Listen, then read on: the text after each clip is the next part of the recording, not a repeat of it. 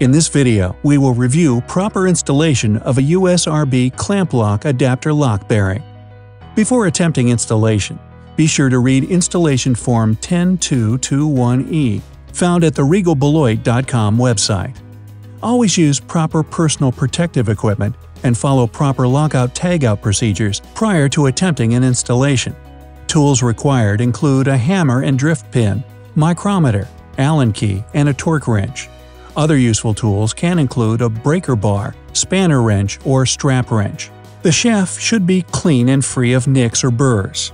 If necessary, remove any burrs or corrosion with sandpaper, emery cloth, or similar tool. We do not recommend the use of lubricants or anti-seize on the shaft or bearing. USRB Klamploc adapter lock is designed to be used with commercial shafting. Use a micrometer, if necessary, to ensure the shaft is within the tolerance shown. Sealmaster USRB bearings come in expansion and non-expansion versions to accommodate shaft axial movement from thermal expansion or during adapter lock installation.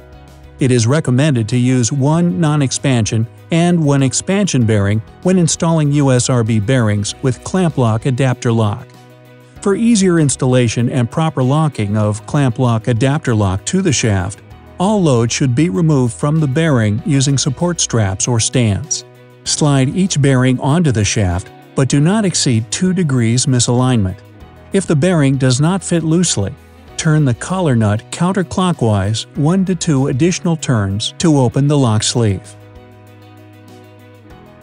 Once you have the bearings on the shaft, insert but do not tighten the mounting bolts. Align the bearings to the shaft. Once completed, tighten the housing bolts to the recommended fastener torque.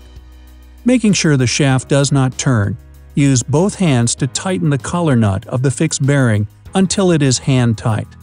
For larger bearings, a tap on the collar with a hammer may be necessary to relieve binding of the collar nut. At this point, clearance has been removed between the adapter lock sleeve and the shaft. Mark a line across the collar nut and shaft with a marker. Alternatively, note the location of one of the laser-etched tick marks on the collar in relation to the sleeve split. Refer to the installation guide for the rotation specification to achieve full lock, or simply read the note on the collar nut.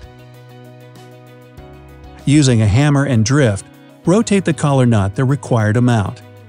Tighten the cap screw on the collar to the torque specified in the instructions. The cap screw and split collar nut provide additional clamping force to improve lock reliability. When mounting the expansion unit, position the bearing within the housing, opposite the direction of expansion.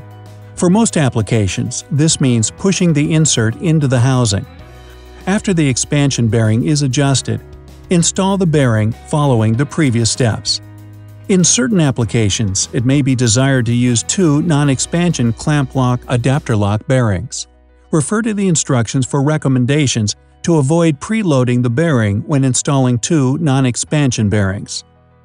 For bearing removal, reverse the previous steps. When loosening the collar nut, it can be expected to alternate between drift and hammer and rotation by hand until the collar comes loose.